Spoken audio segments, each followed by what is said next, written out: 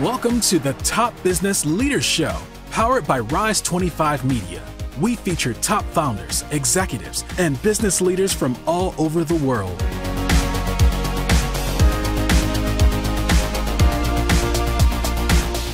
Chad Franklin here, co-host of the Top Business Leaders Show, where we feature CEOs, entrepreneurs, and top leaders in the business world. This episode is brought to you by Rise 25. We help B2B businesses reach their dream relationships and connect with more clients, referrals, and strategic partnerships, and get ROI through done-for-you podcasts.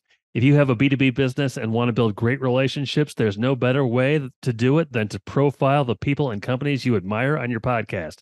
To learn more, go to rise25.com or email us at support@rise25.com. AJ Davis is a conversion rate optimization specialist as CEO and founder of Experiment Zone. She helps online businesses grow their sales by improving their websites. AJ loves bringing life to data to tell the story of what customers need, what they want, and what companies need to do about it to stay relevant. AJ, thanks so much for joining me today. How are you? Hey, I'm doing great. Thanks for having me on, Chad. Hey, as we get started here, tell me a little bit more about Experiment Zone and give me an example of kind of how you apply data toward telling the story of what customers need. Yeah, I really have a strong passion for marrying qualitative and quantitative data. So Experiment Zone is all about that. We figure out what motivates customers, what are some of those like things and pain points they have that even motivate them to come to a business for a solution. And then we look at the behavioral data. What are they actually doing? Are they going to certain pages? Are they clicking on certain things? What's drawing their attention? And then we bring it all together through experimentation. So we run A/B tests of specific solutions to see what works and what doesn't work. So what's the typical situation where a client or customer might come to you? Typically, they're looking to grow. So they've generated some traffic on their website. They're getting some conversion from one page to the next, but they're not getting that all the way through to revenue. So they want to see some optimization of the page design, the messaging, all those components that add up to somebody being able to take action and purchase something or fill out a form. And so we help them uncover what's getting in the way of people taking that final action. And so typically they're in a growth mindset. They're saying, hey, we want to really lean on our website to draw more revenue. And can you guys help us make sure that if we're spending money to bring traffic to the website, that those people are actually going to be able to find what they need and ultimately become customers? Can you give us an example of some steps that people can take to grow their business? So many things, right? But if we're just talking about your website, I think low-hanging fruit on almost every single website that I see is the whatever landing page, right? The page that people first come to, typically the homepage, needs to hit three things right off the bat without any work.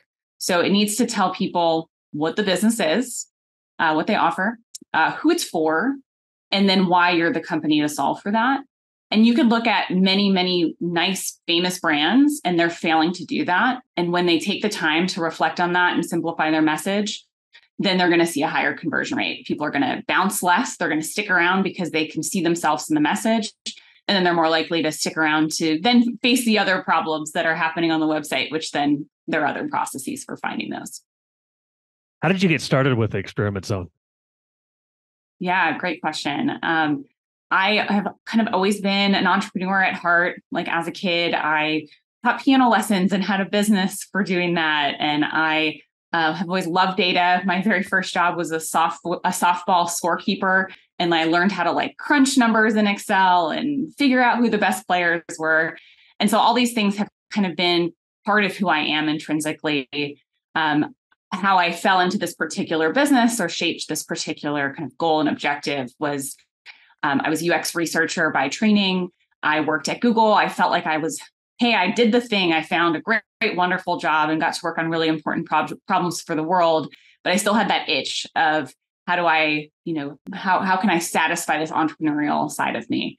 And so I found conversion rate optimization through working on Google Optimize as a researcher and just fell in love with it. Everyone I talked to was doing the kinds of things I thought were important, like they were figuring out what problems existed and then making sure that the solutions really held up in the real world. So I, packed my bags, walked out of Google with a lot of people wondering why you'd leave that company, and then worked at another agency for a year before, figuring out that I could do it myself and started Experiment Zone. for your business, for Experiment Zone to be successful? What are some keys to that? Mm. Yeah, I think one of the main things is we really value like curiosity and getting into the nitty-gritty details. And so that shows up in every aspect of how we run the company internally, the way we work with our clients, the way we hire. And so that's something that over the last 6 years has really just kind of bubbled up to the surface in every single thing we do. We have internal like experimentation processes for figuring out like how do we optimize our own process? How do we optimize our communication to clients? How do we communicate what we do? And so I think a lot of it is just this philosophy that I've grown up in professionally of iteration. We are always looking to tweak and iterate and make things better. And doing that in all aspects of the business has helped the team and the company grow. So you said you had been working for another agency prior to starting Experiment Zone. What did you learn most from the experience of starting Experiment Zone? Yeah, versus having done it in a different way. Good question. Let me sit with that for a second. Because I think, there's just a lot of pieces. And I think I knew I was going to learn a lot. So there wasn't like one standout thing. I was at a place in my career where I just wanted to be able to do more across a business. And so I thought, I could go for an MBA and kind of learn about all the different aspects of business. I have a master's degree already, so it felt a little bit from a business school too. So I was like, well, that might be kind of duplicate effort, but the classes would be slightly different. And I thought this would just be the best way to get firsthand experience, like to fail at things, to figure out things. I think something I had picked up at the previous agency and I just doubled down on it as a business owner is the importance of delegation. If there's ever a task that I can write down for someone else to do, especially if it's repeated, it should not be something I ever do. And so I think the power of delegating instead of always being the one to do the work was something that was a bit of a transition for me as someone who was always very heads down and like, let's get every detail right. Being able to help bring in other people to help, really scale what we're doing.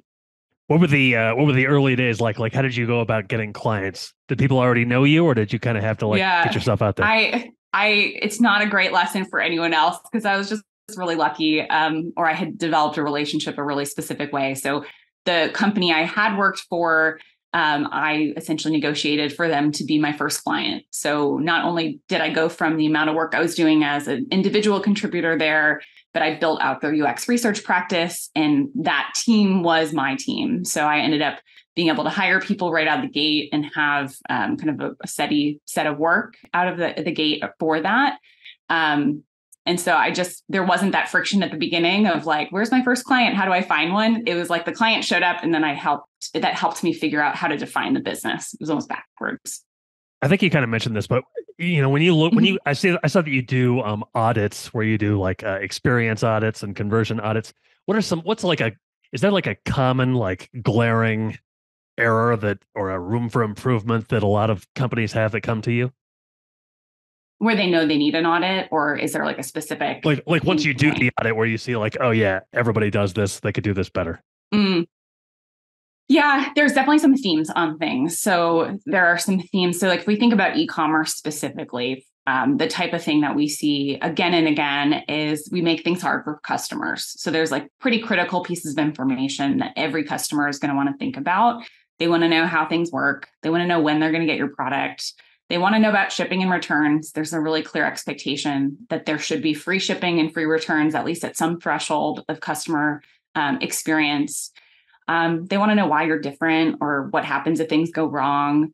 And a lot of companies just kind of fail to put that early and often enough in the process. So one of the most common recommendations and one of the earliest tests that we'll run for companies is like, should you be talking about your free shipping on every single page?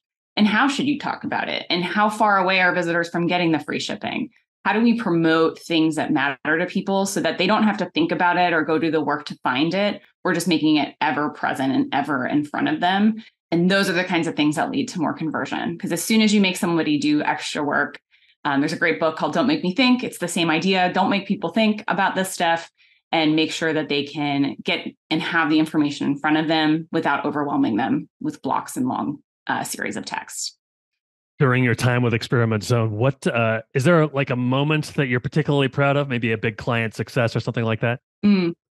Yeah, I think one of my proudest moments was we were working with a client with a really difficult end customer to access. Like they're highly specialized, they were building software for this user segment. And in a lot of ways, it was difficult to actually talk to or survey or do usability work around the end user. And so we wanted to find a way to get that information, maybe low hanging fruit, a little quicker, a little more cost effective. And so what we decided to do was to interview their sales team. And they said, oh, we talk to the sales team all the time. Well, it turns out the leadership on their team was talking to the leadership at the sales team. And we wanted to talk to the people who were talking to the customer, not the people talking to the people that talk to the customer. And by removing those sort of layers of the organization and treating them like the subject matter experts that they are, we were able to distill down a landing page from maybe like 20 scroll lengths with tons of information in it to 3 pieces of information that really mattered in the sales process.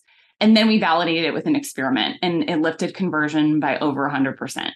So those are the kinds of things where like you can creatively problem solve, you can marry together that qualitative input and expertise from people on their team that they have access to, and now we had access to, and then validate it on the back end to say, what did it mean to simplify the page that much and to really get the message right? As kind of a new business owner, was there any mistakes maybe that ended up being a great learning experience for you? Sure. Yeah, a bunch, I'm sure. I hope so. That's the whole point. Yeah, I think that there were some challenges in hiring where we didn't have our own kind of culture established, so it wasn't clear to look for certain things. So things like curiosity really was something that came up kind of later into the journey of the company and hiring, and is something now we like set up parts of the interview process to capture and reflect back on that.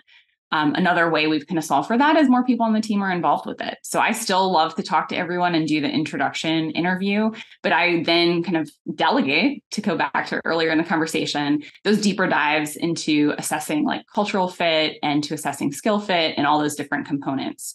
So sometimes it's just like, okay, we learned that this person has the skills, but they didn't have the motivation or the ability to work in the way that we work. So those kinds of things. Yeah, I think that's present in every aspect of the business. If I were starting a business, I might not even think about, oh, what do I want my culture to be? How long before you realized, oh, I need to define my culture, maybe core values or something like that? Yeah, great question. I think it was about a year and a half in, started working with a business coach, and that was the first question she asked. So fortunate that I had somebody who had that experience to say, well, you have to think about this stuff because that is the anchor to your mission. That's the anchor to your brand. That's the anchor to your marketing and all the things you do. And so I think it wasn't something that was really on my radar. I found it to be useful just for me personally to think about what are my own values, what are the company values, where are those intersecting, where are they different? I think that's something I see a lot of entrepreneurs struggle with, is thinking those two things need to be the same, that you are the company and the company is you. And that ability for her to call that out and to start pulling apart where my identity was and where the company is.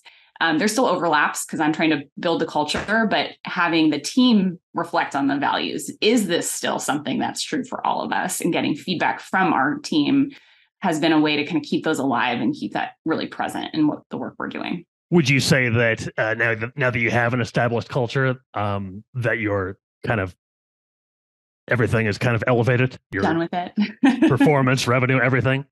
Sure. But I think it's always, everything I think, my whole life philosophy is everything's iterative. There's never like a check mark and that thing is done.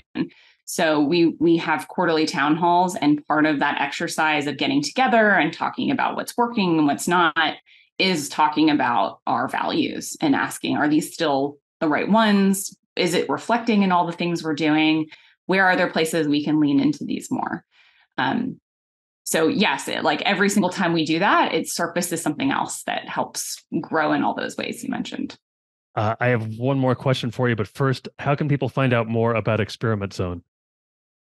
Experimentzone.com is the place to find us. I also am open just to connecting to anyone via LinkedIn. I believe wholeheartedly that you can give 15 minutes of your time to anybody and hopefully give them some advice or help them solve a problem they're working towards. And so I would invite any of your listeners to reach out to me that way and connect. And hopefully we can find a way to help each other, very small, or potentially do some work together. So last question. I'm sure you have a lot of great advice to give. What is some great advice you have received? And maybe was it from a mentor or somebody else? I think the one I keep coming back to has to do a little bit with branding, but it also just has to do with clarity of goals. So the advice was, if you are going car shopping, you need to know the kind of car you want. And so if you just say to the world, I'm looking for a car, people will say, oh, great, I also have a car, right? It will just sort of stop there. And then as you start to get more specific, oh, I want a convertible. Oh, I know of someone who has a convertible.